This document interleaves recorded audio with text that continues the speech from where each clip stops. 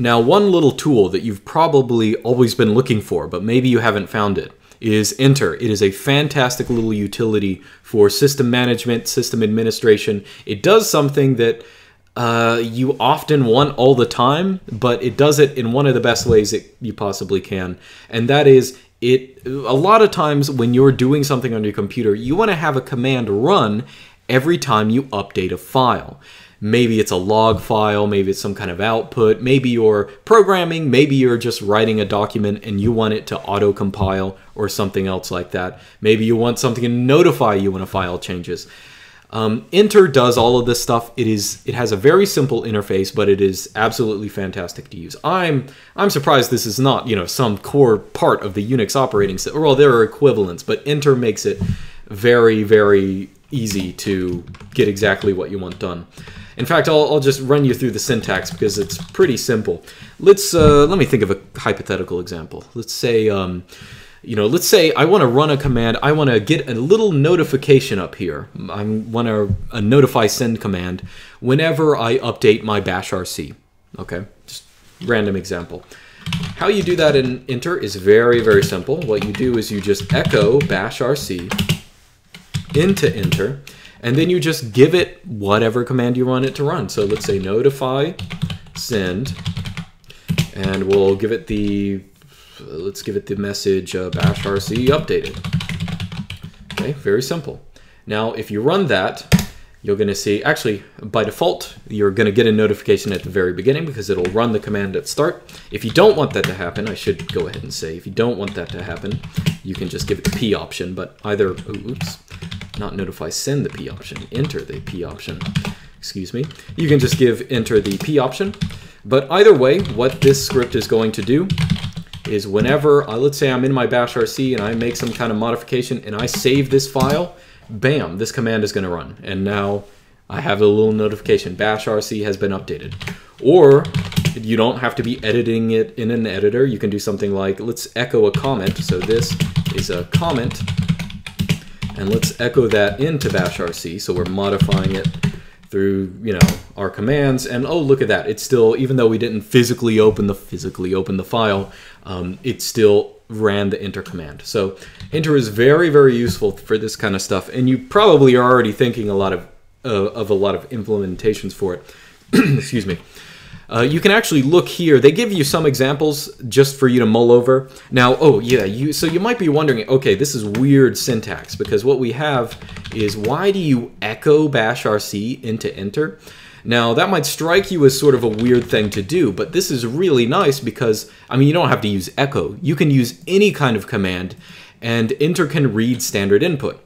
So they give some examples here just to go over them. For example, let's say you're doing some web development and you have some kind of command that gives you a preview of what your website is looking like, but you want to run that every time a file is changed. Well, you can just ls all your CSS and HTML files and pipe those into ENTR, and then your update command is going to run every time any one of those files is changed. So that's very convenient. So you can take ls as some input. You can, as I did a second ago, use echo. You can use, you know, du with the A option to update all the files in an area or something. Here they give another example, right? So mu-pdf, very nice PDF viewer. One thing it doesn't do by default is automatically update if a PDF file is changed, but you can very easily just ls all your PDF files and then put them into ENTR and update mu-pdf with them. Very, very simple. Now, I want to give you two examples of what I use this for.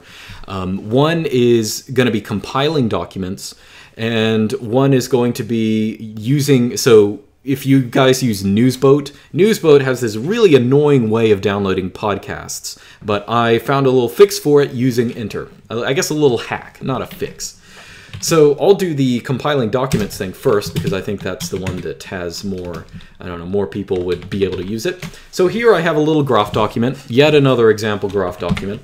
But I'm going to pull up, I actually just wrote this, 5 minutes before I started the video, because, I'm not big into auto compilation, but I know some people are. But I made a little tiny auto compiler, and it's super simple. It's a little script. I'll actually get rid of my face for a second.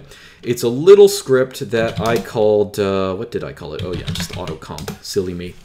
Now what this is, make this thing a little bigger. So I have in my Vim, here of course is a Vim buffer. In my vimrc, I have mapped this little command that will run autocomp every time I type leader A. And what autocomp does is, first off, it checks to see if there's an instance already existing, and if it is, kills it because I want it to toggle. But ignoring that, the enter command that it runs is pretty simple. It just takes the file that you gave it, and it just echoes it into enter, and it runs this compiler script. Now the compiler script, you guys might know from my GitHub, but well, let me pull it up. So I just have this little compiler script that is really just, has a bunch of case statements where, oh, if it's a graph document, run these commands. If it's a markdown document, run these. Use pandoc or whatever. If it's a LaTeX file, it's just a general handler for different kinds of file types. So long story short, whenever I am in my Vim, any Vim buffer now, I can just type leader and then A, and that's going to activate a kind of auto compilation mode. So I'm going to bring up my PDF preview here. So just to illustrate that this is working, again, enter is running whenever I save my file here. So if I throw in some extra text, I save it, it auto compiles. Perfect. If I want to add in another paragraph, so let's put in another paragraph. It's always hard to spell paragraph, so I'm just going to wing it.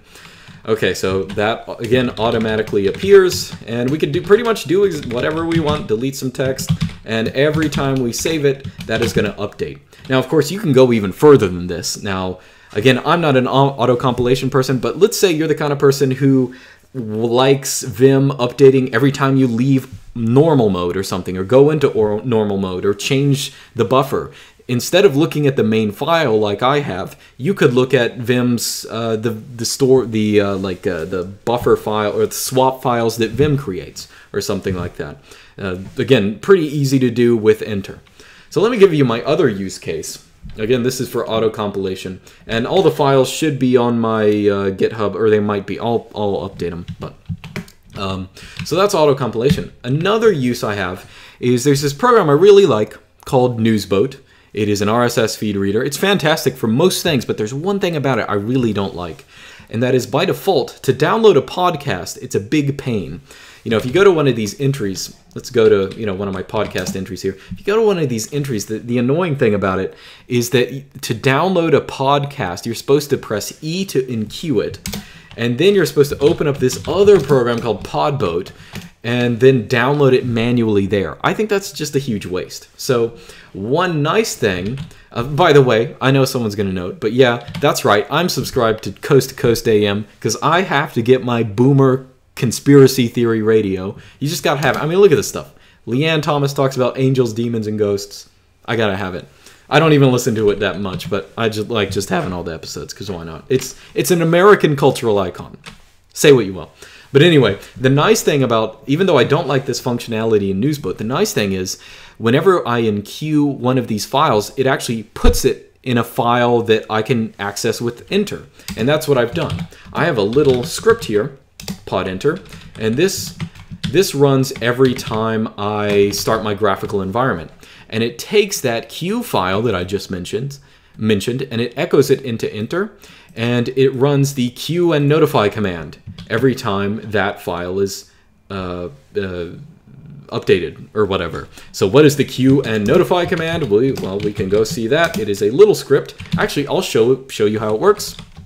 Just go in here and queue it, and you'll see I get this little message saying in-queuing this podcast. I'm going to in-queue this one, in-queue that one, in-queue that one. Now they're all in-queued. And what this is actually doing, if you check the little script here, it is really just, it uses Task Spooler. I don't know if you know about Task Spooler, but it's just a little thing that you send it commands and it will automatically run them as opposed to manually run them in Podboat. So it queues a download command, and it also queues these little notifications, so I can be aware of whenever something finishes downloading. So that is much more convenient than opening Podboat and manually downloading things. Such a pain. This is much easier, and I can also change the file names, because I think by default some podcasts will have like a Windows file name, so you can change that kind of stuff. But so it's much more convenient, and just using enter, I have this little script to process, get a whole lot, not have to worry about it. So anyway, that's about it. I hope this has given you some ideas for the kind of stuff you can do in enter, but chances are, I mean, this is such a great program, such a general use program, that you've probably thought of your own use cases. So anyway, hope you learned something, and I will see you guys next time.